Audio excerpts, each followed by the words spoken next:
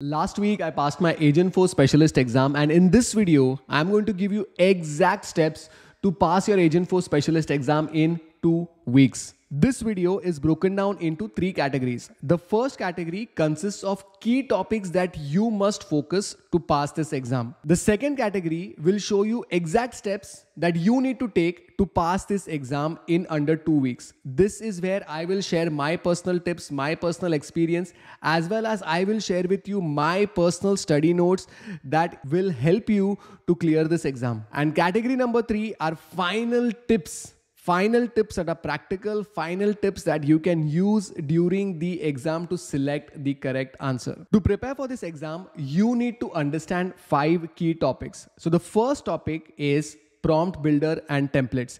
This is where you need to understand when to use prompt builder. You need to understand what are different types of templates that are available. For example, there is a field generation template, there is a sales email template, there is a record summary template. And as a consultant, as someone who is building these templates, you want to understand what are the real world scenarios for using each of these templates. The second most important topic to pass this exam would be data cloud and grounding. Data cloud is going to be used for AI. Data cloud is used for Agentforce. So you need to understand what kind of role does it play in Agentforce? How do you retrieve data? How do you index data? What are different kind of retrievers that are available in data cloud? The next thing is grounding of data. Now, AI is very smart, but it needs data to be grounded. How is that data grounded? What are the objects that are supported as part of Salesforce grounding? What is not supported? What are your limitations when it comes to grounding? These are the things that are covered as part of this particular topic. Your third topic is reasoning engine. So reasoning engine is whenever a user enters something, how does it find the correct action to perform?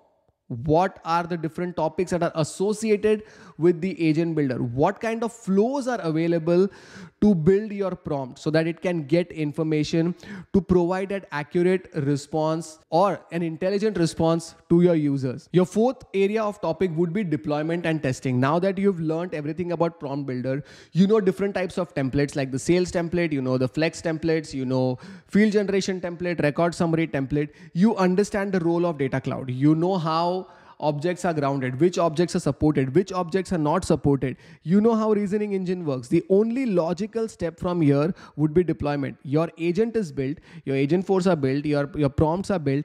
How do you move it from one org to another org? How do you test the accuracy of your Agentforce across different organizations? What options are available? Are there dashboards that are available that will help you to monitor the quality of the product that you have built? This is what is covered in the deployment and testing of Agentforce. The final topic is the trust layer. Every organization wants AI. Every organization wants to embed AI into daily workflow of their sales representatives or of their service representatives. But every organization is also very anxious about their data. This is where you learn Salesforce's #1 principle, which is trust. So you will understand everything in terms of data masking, prompt defense, toxicity score. What does toxicity score of 0 or toxicity score of 1 mean? How do you get all these metrics from Salesforce? How do you inform the organization? What is masked and what is not masked? All this information is covered as part of your Agentforce Specialist exam. Let's talk about category 2. In this section, I want to tell you how do you prepare for this exam. And there are really 3 ways of preparing for this exam. The first way, obvious answer, is Trailhead. There is a module that consists of 8 hours. You'll find the link in the description. Now you're probably worried, 8 hours, I don't have that kind of time. The good news is a lot of these modules are just videos. So you can watch these videos while you're traveling, while you're sleeping in the bed, while you're just moving around the house.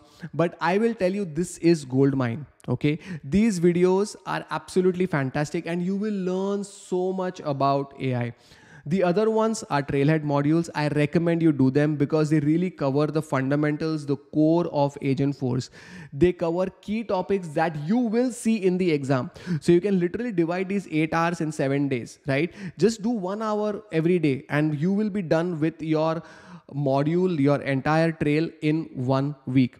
The second way is hands-on projects. Now, I'm not asking you to build hands-on projects for every single thing, but like I said, the number one topic is your prompt builder and templates. So just spin up a simple developer org that supports Agentforce and create 3 templates. One, create a template for sales, create a template for record summary, create a template for field generation.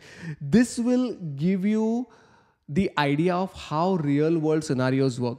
Now, if you're confused about what you need to build, just go to Trailhead, select projects, and you will see tons of hands-on projects that you can just follow the instructions. This will, I'm telling you, this will give you the real world experience. And when you take the exam, you will know, oh, I made this mistake.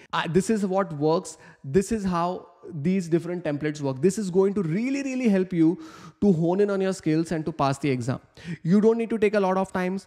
Once you cover or once you finish the trail in 8 days, take couple of days to do hands-on projects. That is like 10 days, okay? Now the next 4 days, what I want you to focus are on the notes that are linked in the description. These are my personal notes. These are handwritten notes that I've placed in Google Sheets.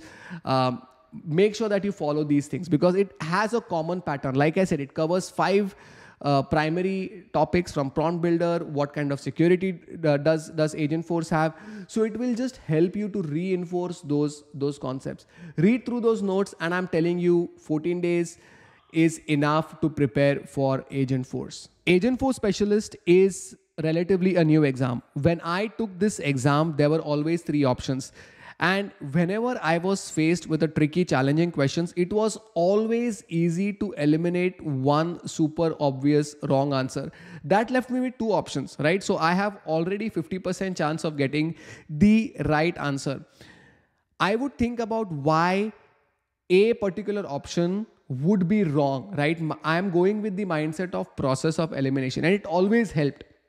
So that is my final tip for your exam. That brings us to the end of the video. I wish you all the best. I hope you pass the Agentforce Specialist exam. And if you do pass the Agentforce Specialist exam, make sure that you share this video with your friends. Share your success story on LinkedIn. Tag me. I would love to be part of your journey. Again, I make videos on YouTube to help you grow in the Salesforce ecosystem, to help you grow in the technical ecosystem. So if these videos have been helpful for you, if this video has been helpful for you, hit that subscribe button and I will see you in my next video.